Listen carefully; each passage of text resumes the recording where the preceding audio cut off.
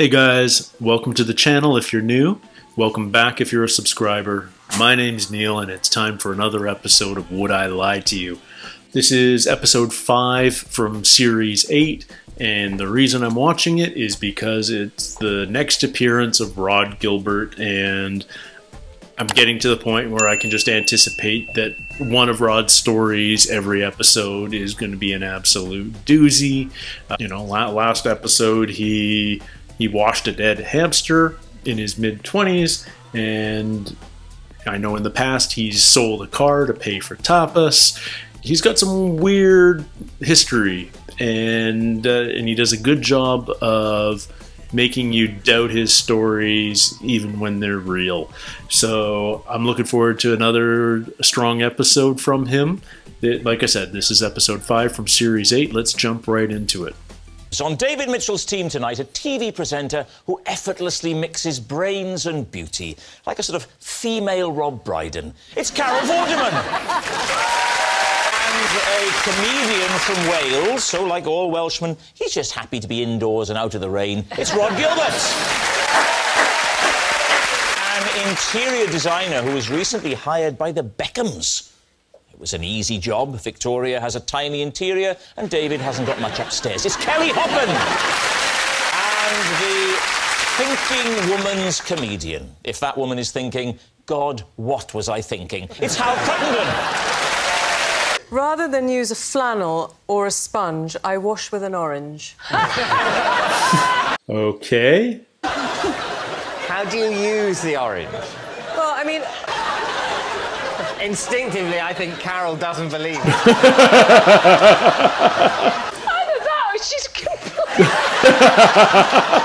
Citrus fruits are known to be very good for your skin. So if you cut an orange in half and you use it on your face, the citrus goes into your pores. You use both halves like that? Absolutely. The best bit is to then take the other side of the orange and buff your skin. Oh. I'll tell you what, this is a northern man's nightmare, washing and fruit. I mean, I'm 73, and it's fantastic, and you smell so fabulous. Can I come over and have a smell? Oh, the old Welsh chat-up line. I should be able to smell. Well, has she done it today? I didn't smell any orange. Did you not? No. You told me earlier today that you had a stinking cold. Yeah. I have got a stinking cold. Well, so there you go. So now you've got it. I didn't realise you had a blocked nose. Allow me. Orange. So many exfoliating creams that have orange or citrus in. None of them are an actual orange, though. I've seen shampoos with coconut in, but I've never actually washed my hair just with a coconut. That would be exfoliating, though, wouldn't it? But you could draw blood with that. I'd be going out into the world, essentially, with a soft drink on my face. A wet orange peel is no exfoliator. No. It's not. I would live and die by that statement. Yeah.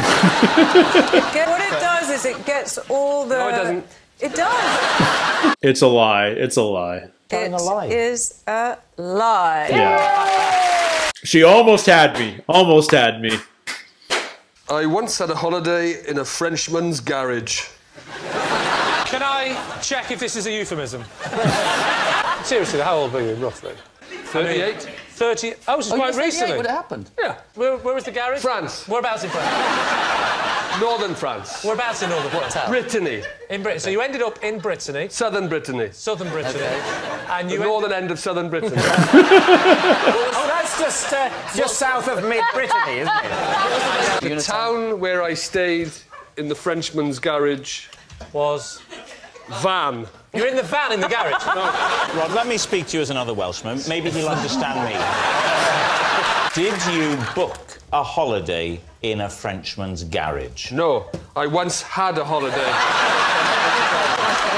When you arrived in the village or town called Van... Yeah, Van, yeah. Did you already know you will be staying in a garage? No. We thought it looked nice in the brochure. Who did? Me and my partner. Partner? Girlfriend. Girlfriend? Now wife. Blimey, that was a quick 10 seconds. We went to Van. Right. Went to a tourist information place. They said, what about this place? And we said, that looks nice. Lovely. There's a house with a nice pool. Lovely. Looked nice in the picture. And when you got there... It was a garage. The house was nice, but we were in the garage. It looked like a room with a canoe on the side and a fuse box. You don't go on a crazy, we're not going to book where we're going. At 38, you want to know where you're going. I went around the world If it is backpacking in the mid-40s. I didn't say I didn't enjoy it. So you liked the sort of... It was a deliberate rough No, it was and a tumble. disaster. How long did you stay for in the garage? 2 weeks. You stayed for 2 weeks? It was very reasonable. And you said there was a swimming pool? Yeah, they had a swimming pool. You were allowed to use it? No. Absolute lie. Use a lie? Absolutely. Why 2 weeks in one little town in Brittany? No, but nobody would go and stay in a garage without windows. But I think They you sort of wouldn't. throw You're things on Kelly the- Hoppen, though, Kelly. He's Rhod Gilbert. The length of time is what throws me. I think it's true, but I'll go with my team and say it's a lie. I'll say lie. Garage holiday in the Frenchman's garage in Van. 2 whole weeks. Wow. I bought the rest of it. But what would you do for 2 weeks in Brittany? Please welcome this week's special guest, Gary. This is Gary, and he's a Feng Shui expert. And in order to improve the flow, the energy flow in my home, he advised me to get rid of my cat litter tray. The whole thing about Feng Shui is that it's all about energy lines in your home. Like where the sockets go. Well, no, like drains will mean... And where my litter tray was really my... It's your litter tray? No, my cat's litter tray. I'm not a Feng Shui specialist, which is why I got Gary in, so he explained it to me. Was his opening line, are you a Feng Shui expert? And you said no. Did he go, good? What do you put there? If it's inappropriate for a cat litter tray? You need to put a crystal or something that enhances the area. The difference between a crystal and a cat litter tray is that one thing has a purpose and the other thing is some tap that you should throw out. Was anything else wrong with how you had your house? No, actually, everything else was really good. I mean, That was it? No, How much did you pay him for that? He just moved the litter tray, but there you go. Job done. £8 grand, please. That should help the wealth corner. Well, certainly mine, anyway.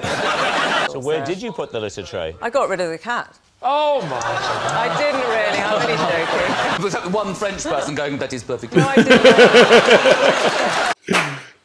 That makes sense. Well, this is Gary. Last year, I kicked a football through my kitchen window, and Gary agreed to take the blame. Hang on.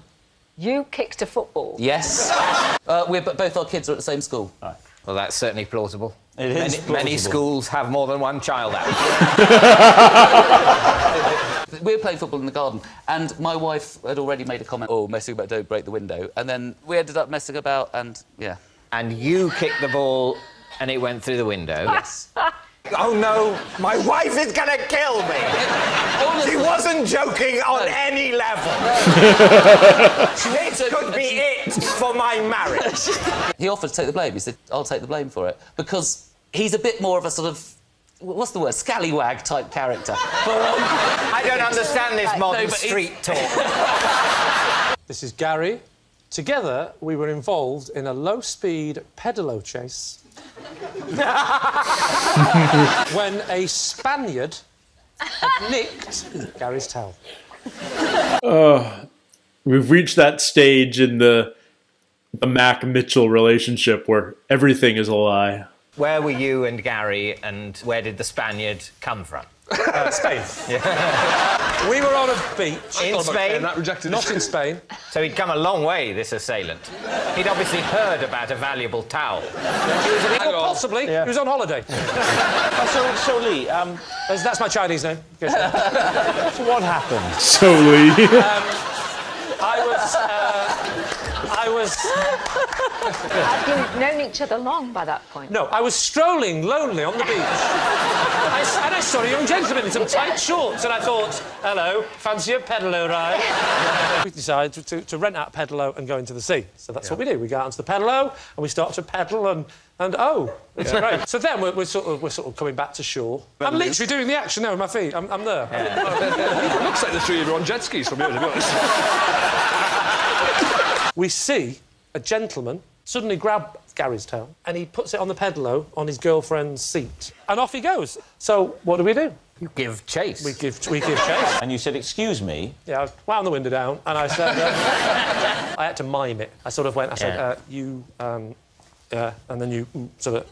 He sort of mined, I'm sorry, and handed the girl to us, and we went, no. You've got it all wrong. You've got it all wrong. Anyway, that's how I met my wife, and that's...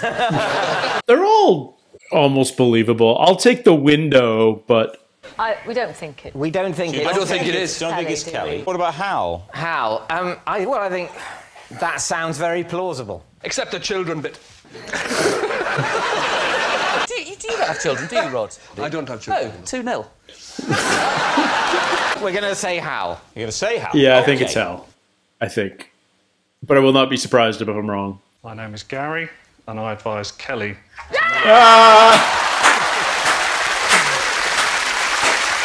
Just before we move on too quickly, Gary, David would like to explain to you why the whole thing's a crock of rubbish. Well, David's not getting a discount at his house, but I imagine a bedroom door that can't be opened because it doesn't have a handle is probably bad Feng-shui too. I used to have a job in a safari park gift shop and regularly shared my bed with a Lion Cub. It was in the mid-70s. Which safari park? Windsor. I lived in the safari park at the time with my sister. But how could you live in it? And she's human. She lived in the safari park with her husband, Yeah. who worked with the animals. He would bring home the little babies who'd been rejected by their mothers. I thought you were going to make me go. And there was a penguin in the bath and a lion cub in my bed. So I slept with a lion cub. Carol, nothing happened, did it? It did. No, it did. No, it only happened when my mum came down from Wales and she walked into the bedroom and screamed. I bet she did. Saw... How big is the cub? Are we talking, like, very young? Or... Well, when I got there, it was that big. Oh, yeah. It was that big by the time she'd finished. Did you sleep with any other animals while you were there? That's a genuine question. No, I had a bath with a penguin. You didn't? Obviously. I buy it. I buy it. I think it could be true. The penguin's a totally extraneous It's so ridiculous, detail, but she added so it. Convincing. When you say... I wish she was on our team. You're not... Oh, I'll go true. I'm malleable. Yeah, true. I'm mad. True. Yeah. Yeah. Whenever I see my postman, Roy, he shouts, Oggy, Oggy, Oggy. Oh, no. And won't move on until I have replied, Roy. Oh. The writers have so much fun with Mitchell. Does he only do this when he's at your door or if you pass him in the street? It's whenever I see him. Whenever you see him? Yeah. So obviously I try and avoid him. He is friendly, but what's his name? His name is Roy. Oggy. No, Roy. Talk us through the very first time this happened. He rang the doorbell because it was a recorded delivery thing. What was it? And what was it? I don't know. I wasn't there. He's rang the doorbell, and then what happens? I'm not in. So, on another occasion, with a different delivery, I am. I opened the door. Why, is he not knocked? Before he'd rung the bell. Yeah. No, or did I ring the bell? No, it must have been him. No. Well, I signed for the thing. He says, you're off the telly, aren't you? I say, yes. And I say, I must be hallucinating. It seems like I'm on the doorstep. And he goes, oh, nice to meet you. Nice to meet me. Yeah. Great moment. Great moment. The next time I see him, it's out on the street. Oh. He goes initially, hello. Then he goes, Oggy, Oggy, Oggy.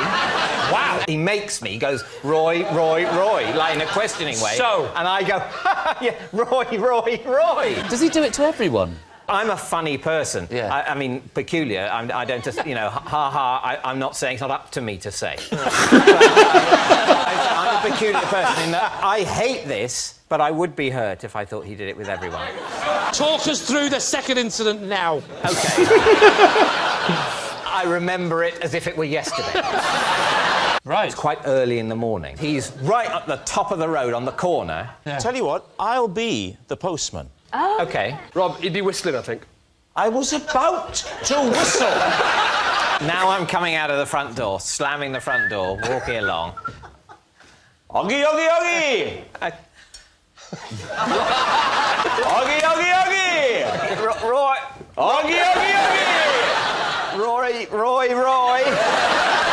Yeah, I think it's a lie. A lie. It's got to be a lie, but it's awesome if it's hilariously true. A lie. Yeah. Lee's team have won by 3 points to 2. My individual liar of the week this week is Kelly Hoppen. Hoorah! Good night. Another great episode. So much happens in just a 25, 28-minute episode. It's kind of crazy. I love how much David and Lee give each other a hard time when they've been given an obvious lie to try and sell. How much they force each other to go through all the gory details. It might be my most it might be my favorite part of the entire show, is just how much they take the piss out of each other.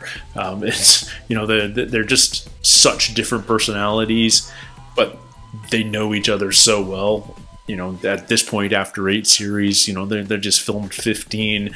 Like, they know exactly how to grind each other's gears, and it's really it's hilarious to watch. So I really enjoy those moments, and there's always a few of them in every episode. Thank you guys for joining me, as always. Until next time, take care, stay healthy, and we'll see you soon. Cheers.